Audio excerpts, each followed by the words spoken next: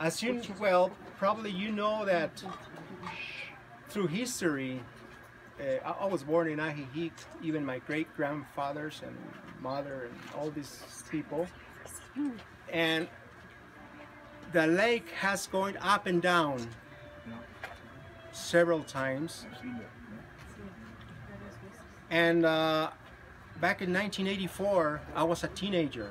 I was like my son's age over there, the one who's taking photographs.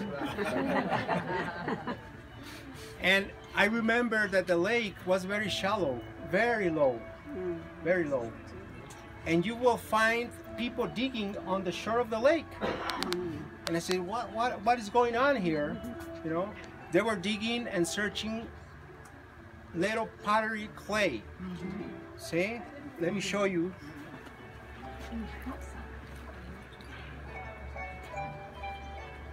You can help me to show them, okay?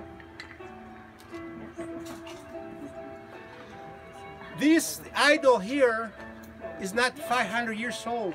This is 6,000 years old. Okay? This is 550 more or less years old. This is newer. Okay? This belongs to the Coca tribe before the Aztecs. And this belongs to the Aztecs. Okay? The Aztecs came from New Mexico. It was not still a culture as Aztecs. It was a whole bunch of barbarian people. Okay? Later on, someplace in the south of the states or north of the border of Mexico, they were together mixed, the Chichimeca and the Tolteca.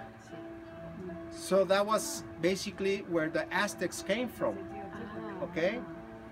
They met in a place called Chicomostoc, a place of 7 caves.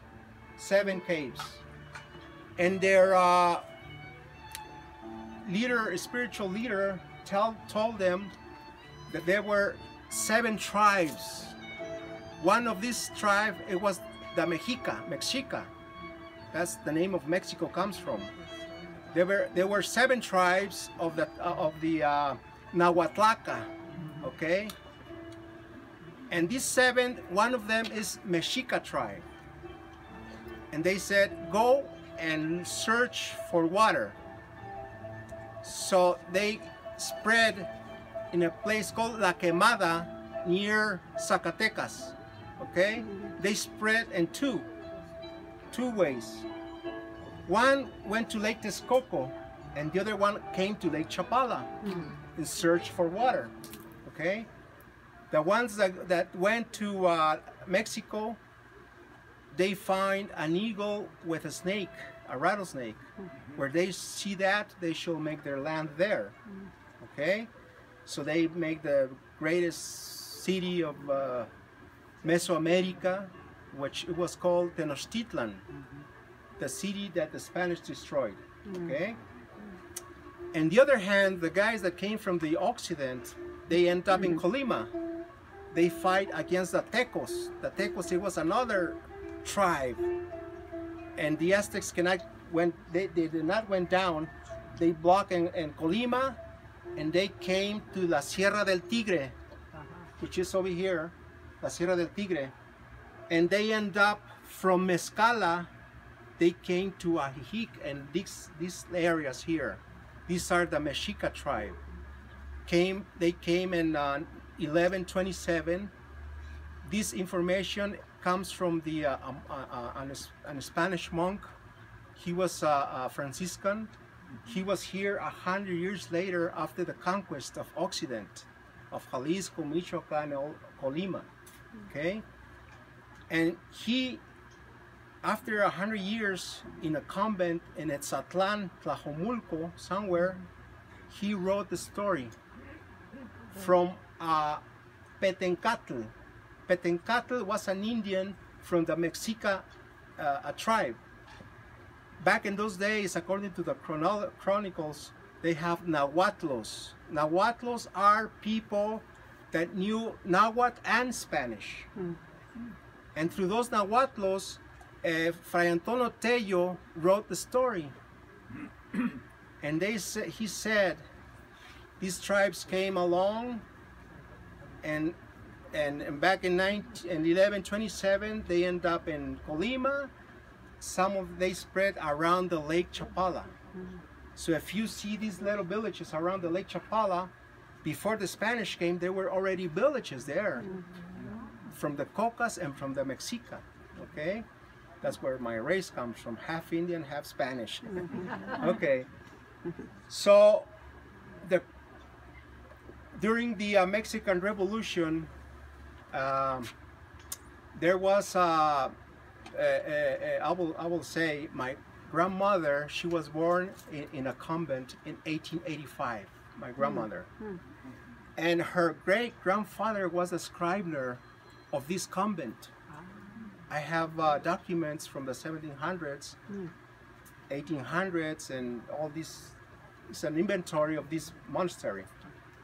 So we got a story from that, from this legend that came, Indians that came to the lake. We rescued that from this convent. And this convent talks about these people that came in 1127 to Lake Chapala. When they look at the lake, they start, the chronicle says that the lake was abundant of water, a lot of good climate, a lot good, lots of species of fish, and a good habitat, and a lot of birds. They call it Mar Chapalico in the scriptures. Okay, so these people, the Aztecs, they created a goddess because they thought that the lake had a spirit of a woman. They thought that this spirit, it was a fertility as a woman. So they call it Teomichisiwali. Michin means fish, and Siwali means princess. That's where the term comes from. Okay, we found this information. There's a codex in the Vatican, and it talks about that. Okay, so a lot of people ignore that, but there's in the Vatican. I was in Italy 5 years ago. Okay, and that's, some people, they think it's an invent, but this is a myth that comes from 1521. Okay, so this is my interpretation of this goddess. Okay, and these are the pre-Columbian figures here. Let me show you. See? Where did you find them? I find this in the lake in 1985. Really? They were thrown to the lake as offerings because they thought that the lake had a spirit of a woman. They imagined a goddess of the lake. Okay, so many of the local people are not aware of it. They think it's an invent of me or other people. There's writings about that. So my brother and I, he knows a little bit of anthropology, and we are rescuing these legends from our ancestors. Okay. Bueno, a ver. Is this some of what you're saying in your book that you're writing? Yes, I'm about to finish a book that I'm writing. It will be in the museum. 13 years of search. I want to finish. Are you going to have it translated? In English and in German. Yes. Maybe Danish. I hope. I think so. Yeah. Why not Dutch? Why not? Huh? Okay. So is there any questions about? Yes. So there must be lots of those in the lake, because if they were Not anymore. There were thousands back in 1984. There were thousands, not hundreds. So when we went to the shore of the lake, in that time I was a teenager. I was in high school in Chapala, Secundaria Chapala, and we were Daniel Palma, Juan Navarro, all these whole bunch of artists that we came to the children's art program. We went digging along with the other people. We went all the shore of the lake, and there was a river called La Zapota. Now it's the development of Los Arroyos. But that river, the conjunction of the lake, we find a whole bunch of this pre-Columbian stuff. And my brother says, let's follow the river up. So we did. Guess what? We end up in a big form of a rock as a turtle. we stand up there. We stand up there because our grandfather and grandmothers told us that all the Ajijic was there. So we knew more or less. We were a little bit stoned and teenagers and all that. Looks like a turtle. Anyways, no.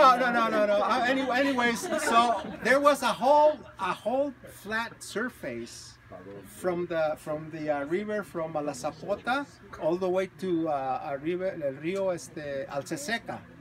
There was a flat surface. We said, there's something in here. We were standing on this rock. There's something is there.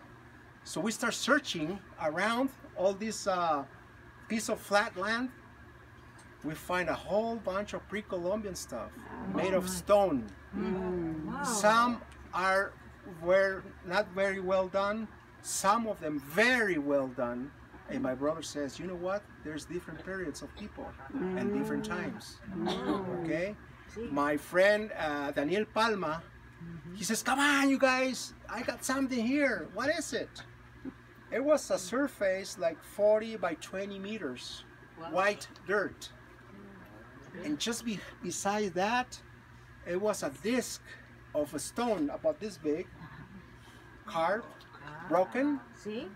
And underneath, there was a ruin of a pyramid, we think. Wow. See? We talked to this man, Otto Chondube. He's an anthropologist. He's a German descendant. He lives in Guadalajara. And we read some of his information to talk about that a shaft tomb is very old from these people. That came from there. Oh, that's beautiful. Okay. Yes. Wow.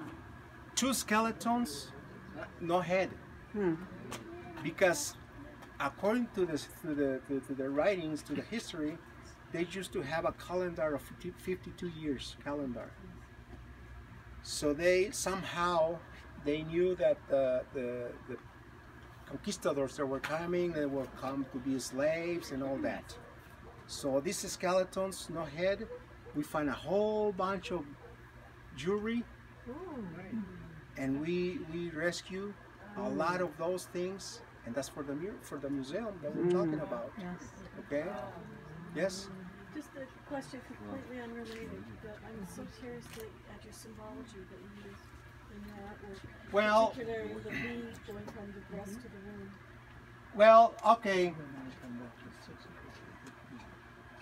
This mural is in the Centro Cultural Ajijic, the whole thing, okay? But the essence of the mural is the lake, the moon, and the woman. 3 elements, feminine elements. And each one has a cycle every month. So under that trilogy, I inspired to create this mural. Because I find out that they were very linked to the moon and the lake. They knew the airs and all this kind of climate. Okay, I don't know if that answers your question. Okay.